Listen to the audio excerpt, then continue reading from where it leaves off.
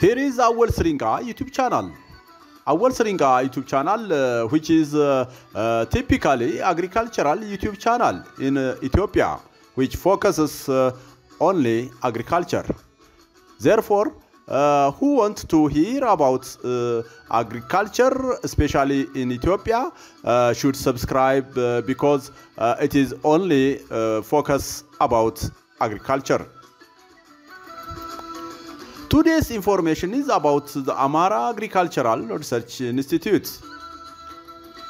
The role of the Agricultural Research Institute is very important for the results being recorded in the agricultural sector, said Dr. Hailemariam Kefialew, head of the Amhara Regional BoA of Agriculture.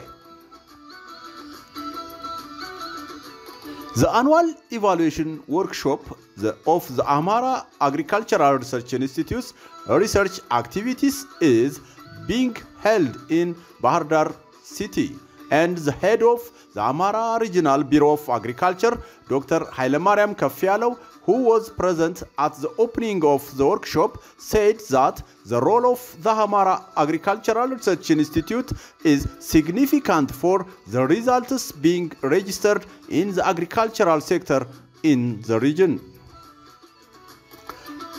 The head of the office mentioned that the institute's role is very important for the improvement of agriculture in crops, animals, soils, water and forest sectors.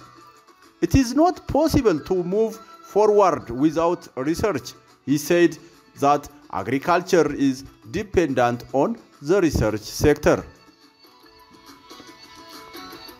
The head of the office said that the research institutes provided great support in the irrigated wheat cultivation work by identifying and providing suitable wheat varieties for the environment, determining the sowing season, and providing recommendations for the use of fertilizers, multiplying the initial seeds, and conducting important studies for the irrigated wheat cultivation sector. Dr. Hailemariam said that it is necessary to check the level of the technologies that have been released so far and identify the gaps in the extension sector. The Director General of the Amhara Agricultural Research Institute, Dr. Teklewald, said that the institute has achieved encouraging results by providing technologies and recommendations that increase the production and the productivity of the agricultural sector.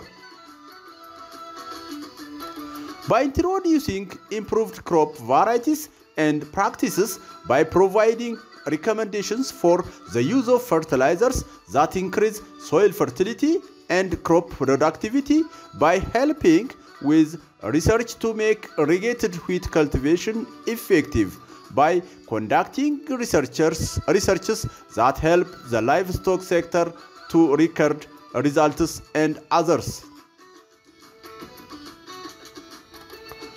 Although the results of irrigated wheat cultivation are being recorded, the chief director mentioned that the wheat cultivation is being challenged by pests and disease. Dr. Talai explained that encouraging research is being done to bring out high-yielding varieties that are resistant to acidity in order to bring back the wheat crop that is out of production in the highlands due to acidic soil. The director said that in a study done on synthetic fertilizers that increase yield by increasing soil fertility, it has been confirmed that the use of fertilizers other than nitrogen and phosphorus fertilizers does not increase yield.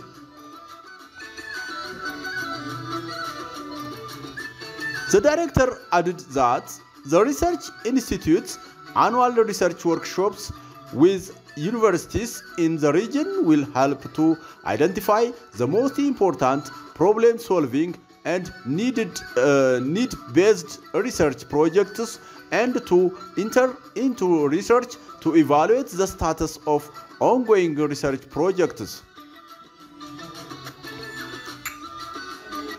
Invited researchers from international and national research institutions and researchers from universities and research centers in the region are participating in the workshop. The workshop will last for 7 days. So here also about the review session of Amhara Agricultural Research Center Research Institute in Bahar Dar City. Finally, our Srinka will continue to promote this and similar agricultural works or research outputs and also research forums just like that. So our Srinka YouTube channel should be strength to give agricultural information for either foreigners or local audience of this channel. Finally, our Srinka will continue to promote just as I told you this and similar agricultural works. Our Srinka expects your subscription, likes and comments. So as usual, our Srinka wishes peace for our country and the globe. Bye bye. Ciao.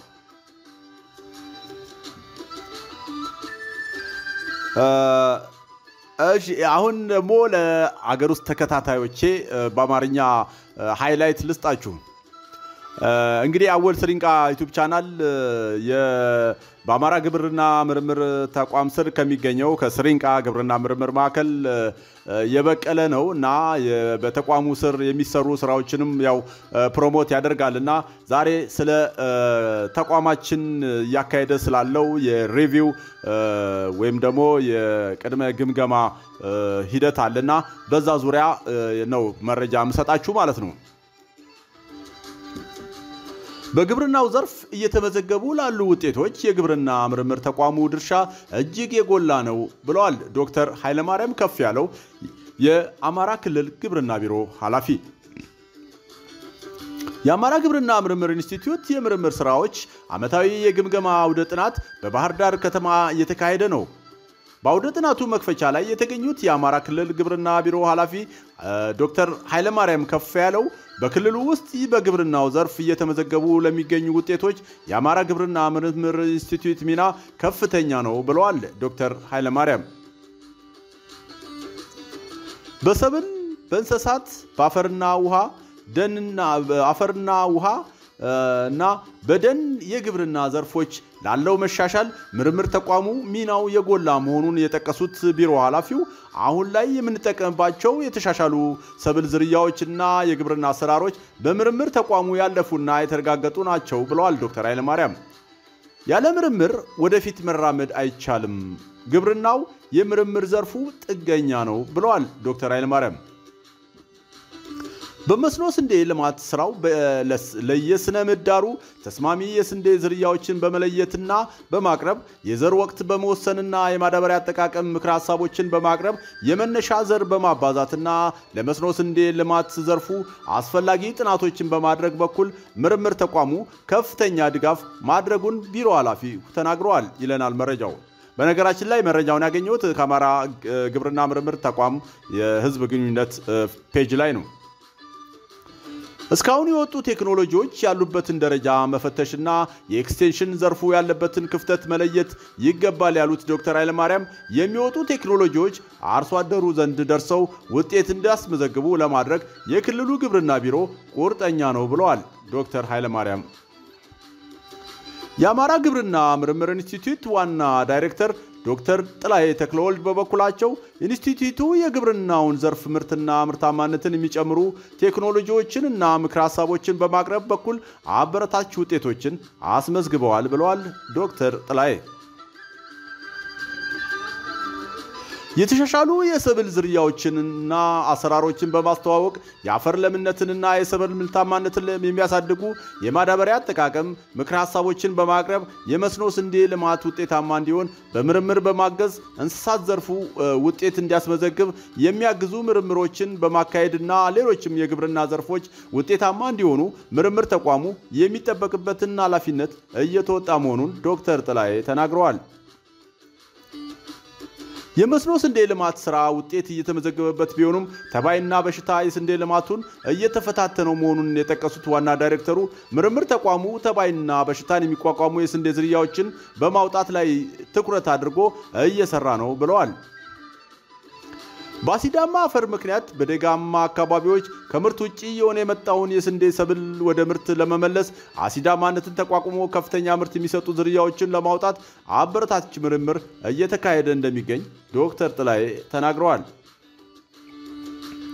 የአፈር ለምነትን በመጨመር ምርት የሚያሳድጉ ሰው ሰራሽ ማዳበሪያዎች ላይ በተሰራ ጥናት አሁን ላይ ከናይትሮጅንና ፎስፈረስ ማዳበሪያዎች ውጪ ያሉ ማዳበሪያዎችን መጠቀም የምርት ጭማሪ እንደሚያመጣ በጥናት መረጋገጡን የገለጹት ዳይሬክተሩ ይህ ጥናት የምርት ጭማሪ የሚያመጡ የዚንክና ቦሮን ንጥረ ነገር ያላቸውን ማዳበሪያዎች ከውጪ በማስገባት የሚወጣውን ወጪ የሚቀንስ ነው ብለዋል ዶክተር ጥላዬ።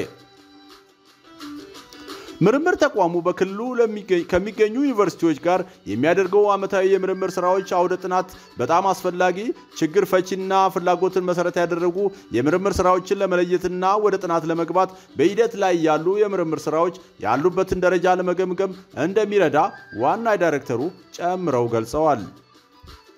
በአውደ ጥናቱ ከዓለም አቀፍና ሀገር አቀፍ የምርምር ተቋማት የተጋበዙ ተመራማሪዎችና በክልሉ ውስጥ ከሚገኙ ዩኒቨርሲቲዎችና የምርምር ማዕከላት የተውጣጡ ተመራማሪዎች እየተሳተፉ ሲሆን አውደ ጥናቱም ለ7 ቀን የሚቆይ ይሆናል።